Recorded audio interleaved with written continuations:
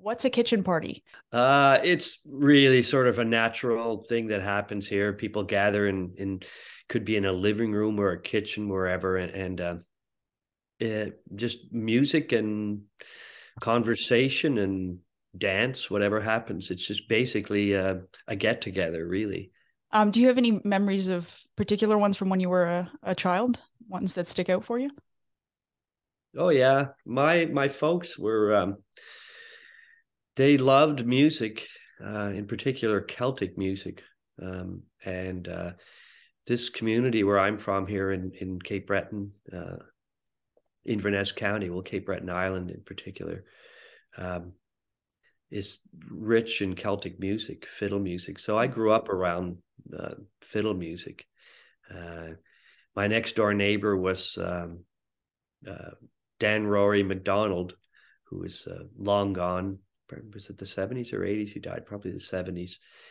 But he was the uncle of John Allen Cameron. Do you remember John Allen I Cameron? do. Yes. And basically, John Allen's mom and Dan R lived right across the road from us. So, Dan R would come over and play music with my brother John Morris. That was any time of the day. John Morris played fiddle, piano, corded for him on piano at that time. But my parents uh, would have people over, fiddlers, come over to the house. It was a pretty common thing to do, and we would entertain. They would entertain us. It was just basically a get together. Right. Did you, I guess, because you were always surrounded by music, did you know that that's what you wanted to do from a very young age, or did it come later? Well, it was music was just always there. There was really literally across our yard fence was the dance hall, and that's where it's still there, the Mobile Community Hall. Is it St. Mary's Hall they call it?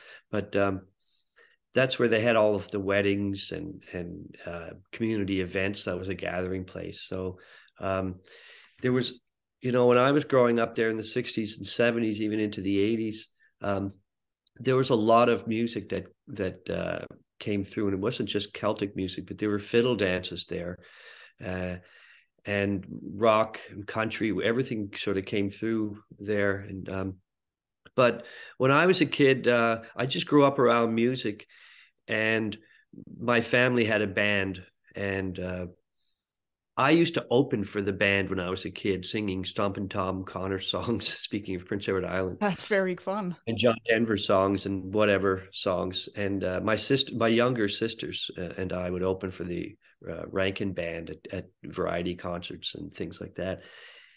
And eventually, I just didn't want to do that anymore. And I took about a year off, and I was about 12 years old, and I was asked if I wanted to be the drummer in the band. So I loved playing the drums when I was a kid because I didn't have to be out in front of an audience. I was just sitting back, watching everything. So I was playing for dances when I was that age, like adult dances. And I think at some point, yeah, for a while there in the group, uh, Geraldine, my oldest sister, was played piano. My brother David played guitar. John Morris played bass, fiddle.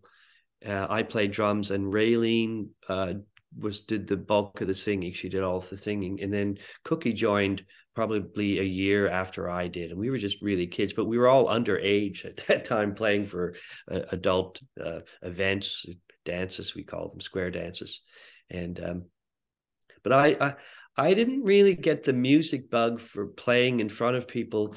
I started when I was a teenager. I started playing guitar and singing songs, and wanted to write songs, but really didn't have anything to write about until I was in my late teens. Until I started getting out in the world, and but that's when I got the bug. Was in my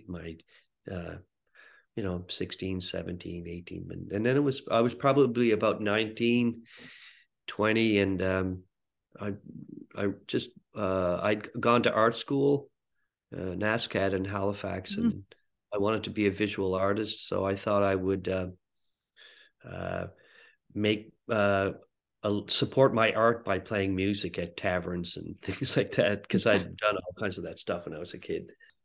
Yeah, and then it was about 1988, the Rankins, the formation that everybody knew across Canada. Eventually, with all those members, we started playing, festivals and making records, and it just snowballed from there. And I was sort of playing drums and singing a couple of tunes, during the sets, and then eventually I started just doing singing full time. We were able to hire a drummer eventually, but I would run from the drums to the guitar and sing, and then run back to the drums.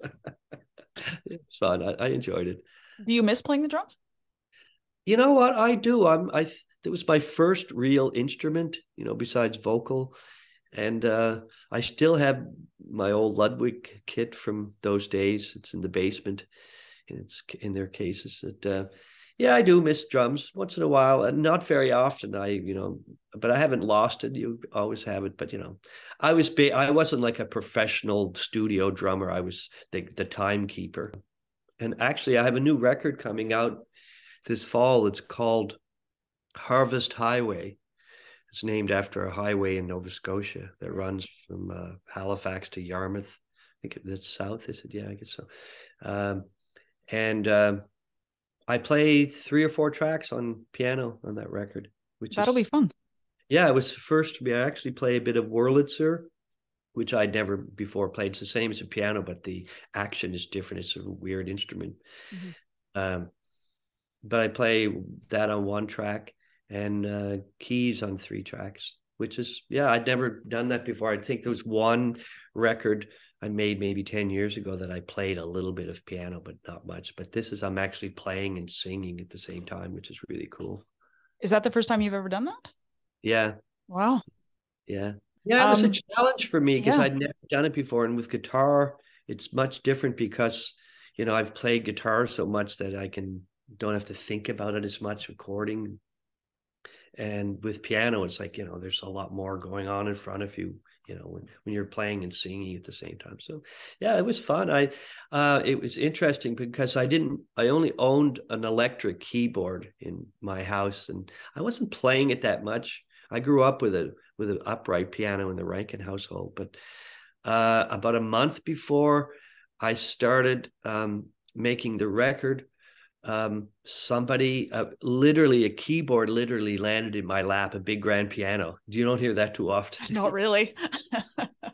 Somebody was downsizing, and they needed to store their piano, so I got this big grand piano, which is it's just basically on loan. I'm storing it. But so I started playing piano every day, and I'd cut my finger, so I wasn't really able to play guitar. So I played piano, and all these tunes that I was working on for the record, I was, working on. I played some of them just on piano. So there's like 4 of them I ended up playing keyboard on.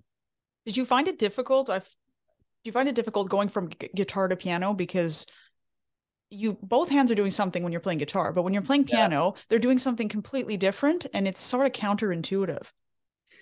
Yeah, everything's right there in front of you. I'm definitely, I'm a basic piano player. I can make my way around on it pretty well, but for me, it was a challenge to sing and play piano and get everything right, but I did rehearse at home with this nice big grand piano, and then I recorded at the studio on a big grand and an old upright. Where do you record your album, or your new album? My last 2 records. This is my second record I did in Dartmouth, Nova Scotia, at Joel Plaskett's studio. He produced my this record, which is going to be released this fall, and one I made, I can't believe it's 5 years ago when I moved back from Nashville, called Moving East. Yeah. So these are the first full-length records that I've actually made in Nova Scotia. I'd never made a record here besides the odd track here and there, but that was it. The Rankin Family and my solo records, I always basically followed a producer wherever they were working. I would go to them and work in that environment. So, but this was I moved back from I was in Nashville for about 7.5 years and moved back in 2017. and wanted to make a record, like a rootsy East Coast style record. And I contacted Joel Plaskett, and we made it at his studio there, which is it's a great studio. It's an old building where they stored, it was a furrier building where they stored fur coats. So it's just this big room, and it's got cork in the wall, so it's perfect for recording. And Joel likes to record on analog, tape, and use vintage mics and things like that. So that was a lot of fun. So I really enjoyed that process. What do you miss about Nashville? Nashville, when we moved, I'd been going to Nashville since the mid 90s to make records. And then I was going back and forth to write songs with people. And we moved down in 2010, and the city really changed. It's really a different city than it was when we moved there and when I first started going there. But it was a great place for me. It's still a great place, probably the best in the world for musicians. There's so many songwriters and music of all different genres there. It's remarkable. And it's an easy place to meet people, So Really? I miss that part of it. And the weather, the winters were mild. Yeah. The Canadian winters tend to drag on 5 months too long. So, what made you decide to come back to Nova Scotia? Well, we never intended to stay as long as we did. We were just going there for a change of scenery, and then, a year turned into 2 years, and then it was next thing you know, it was 7.5 years, and we moved there when our kids were quite young. It was easy to move them, and then they started going to school there, and I wanted to move back to Nova Scotia, Canada. I'm a Canadian, and I wanted our kids to grow up Canadian. My wife is originally from New York, so our kids are dual, but I wanted them to know this country and this part of the world. I'm curious as to what you listen to. Which artists do you listen to? I listen to everything, really. I love jazz, classical. I listen to a lot of classical in the background, CBC all the time, but I just have a wide range of music. Everything that's good, I like world music, any kind of ethnic music from any place. If it's good music, I like to listen to it. But I generally go back to singer songwriters. I'm all over the map. I've always have been. I grew up in a house where we had a very eclectic record collection, and probably the first music that I ever heard in my life was probably Cape Breton fiddle music, and that was in our household constantly. And I knew that very early on, though, I wasn't going to be a fiddler. And it wasn't until my teens that I just started writing and thinking about writing songs. And then probably when I was 19 or something, I hit on, I wrote something that I thought was, could be played for people. I've never played it for anybody. Oh, okay. Are we about to get a free preview here? No, but it was then because I started traveling. I went to Europe with a backpack, and I just started seeing the world, my own backyard. And something clicked in me, and I just started writing things about songs about what I was seeing, and learning to write songs, teaching myself to write songs. And then, eventually I came home and started writing about my environment in Nova Scotia and Cape Breton. And I come from a storytelling background. People, it's just part of the culture here to tell stories and talk about events and history. And that made its way into my songwriting, and you can hear that all over the Rankin Family records and my records. Yeah. And this last couple of records I've really gone back to that, talking about what I know and stories and people that, from my childhood and my life here. Mm-hmm. In an interview that I listened to yesterday, you said that there are so many tragedies in this part of the world. Does that influence the way that you write? Well, you mean an interview with me and I'm Yes. talking about this part of the world?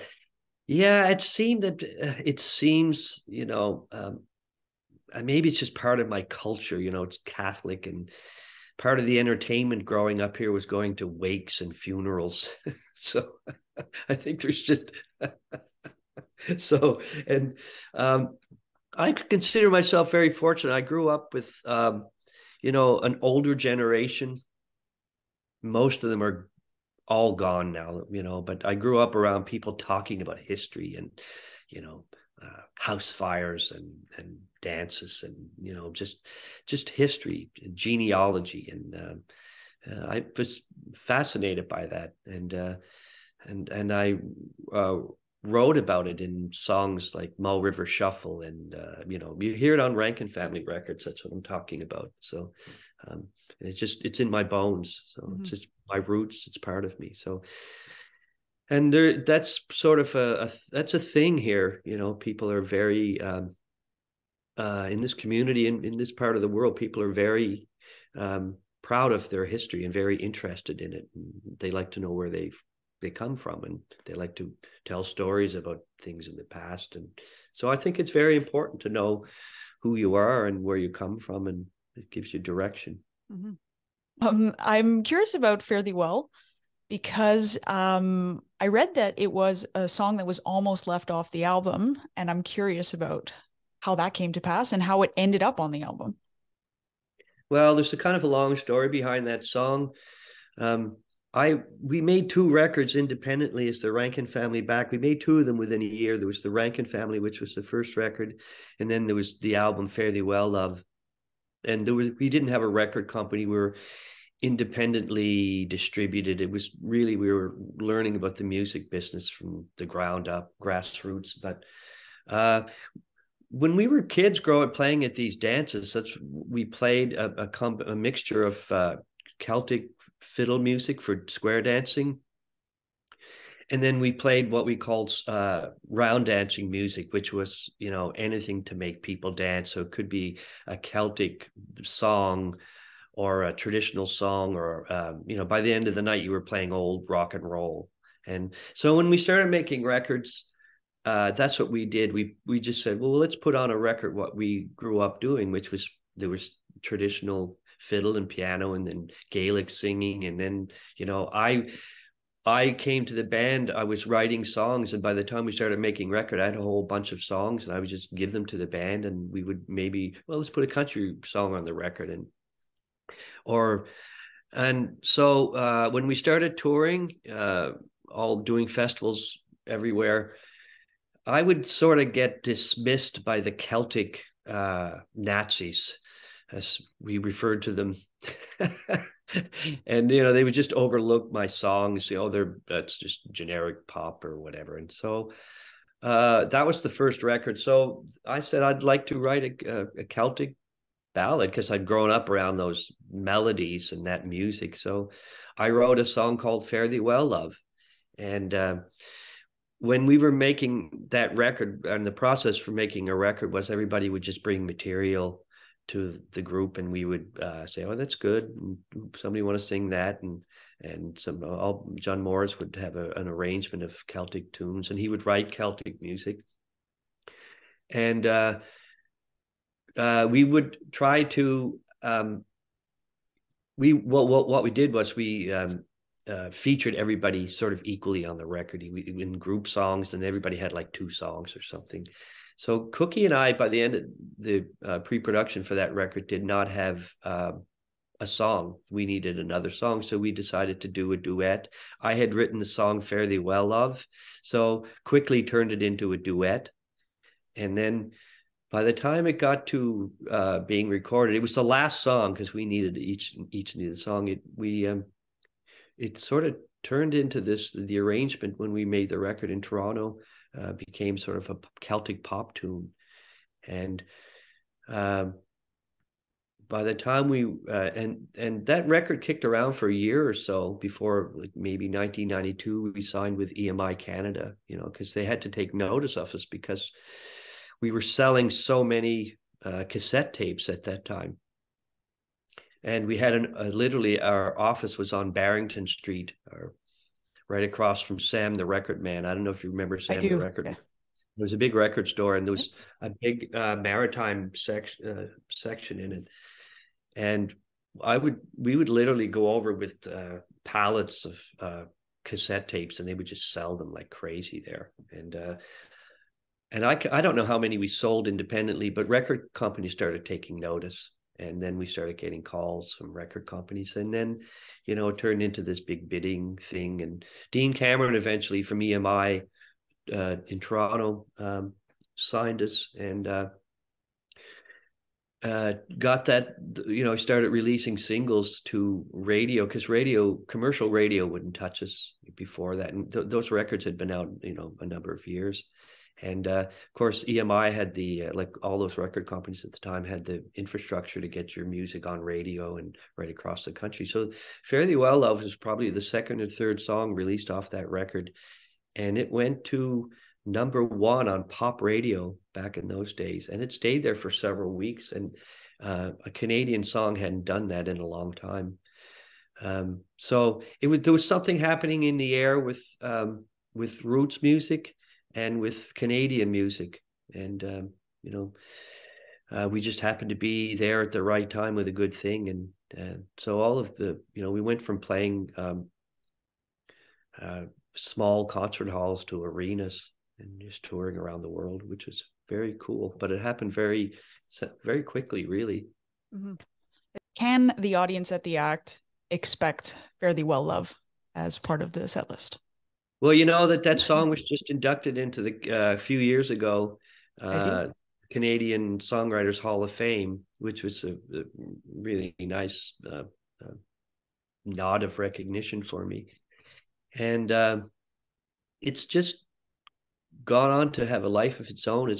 There are orchestral arrangements of it, and a lot of people choirs have recorded it around the world. And I didn't sing it for a long time because it was a duet, and then I started singing it again in concert, just as with an acoustic guitar, and people know that song. It's a very famous song. So you can hear that song. To make a long story short, to get to what you're asking, probably I'll sing it. It's a hard bugger to sing because it's got such highs and lows in it. And I can sing it. I wrote it, but I guess that's the way I write, and I was never thinking about performing it live. When I wrote it, but it's a long song too. It's over 4.5 minutes. So when you start it, it's a long one. But like, I know everybody will enjoy it. Yeah, I hope. What else? What else can the audience expect from this performance of yours on September 23rd? Well, musically, I'll be doing songs from this new record. I haven't played in BC in quite a while, so I'm excited to play these number of shows that I'm playing there. And I have a following there from the Rankin days and from my solo career. And I'm going to be doing songs from this latest record. This record I'm called Harvest Highway. It's a very East Coast folk rock record. I sing a couple of traditional songs on it, which is very cool for me because I've never done that before. And I'll just do songs from my catalog going back to the Rankin days, songs that people are very familiar with. And I'm very grateful to have those songs that people recognize from the 1990s. And the wonderful thing is that when we were touring with the Rankins, as the Rankins and making records, the music was appealed to a multi-generational audience. And during that, the parents would play music for their little kids. And now those kids are playing that music for their children. So it's still alive out there, which is pretty amazing, without, the Rankins touring it. And I always sing Rankin songs in my set. So there'll be a combination of Rankin family songs and my solo songs from the past and now present.